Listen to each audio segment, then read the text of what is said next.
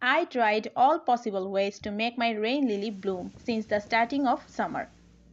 I tried highly effective fertilizers, cut their leaves half to encourage plants to push flower buds, and most importantly, I sprayed and poured rainwater several times. Even plants got very good stroke of rain several times. So it's supposed to bloom cause rain lily push flower buds after getting rainwater. However, not a single trick worked, but through this experiment, I found a piece of surprising information about this plant, and that I'm going to share in this video. Rain lilies need a certain environmental condition to bloom. Now let me give you a scientific explanation. Rain lily grows from underground bulbs.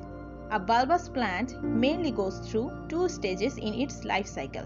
One is the vegetative stage and another one is the reproductive stage. And the transition from one stage to another triggered by certain environmental conditions. Though rain lily is a summer flowering plant, but in summer it mainly develops its vegetative growth. After summer, when the weather shifts to monsoon, it also shifts the rain lily from the vegetative stage to the reproductive stage. And at this point, it produces flowers because flowers are the initial stage of a plant's reproduction. And based on that, we can say their flowering period generally starts from July and lasts till September. So if any rain between July to September hits this rain lily plant, it will produce flowers for reproduction. So a suggestion for you, just wait for the heavy rain of the monsoon. If your plant is mature, gets sufficient water and sunlight, then definitely it will bloom. Also, flowering depends on the variety.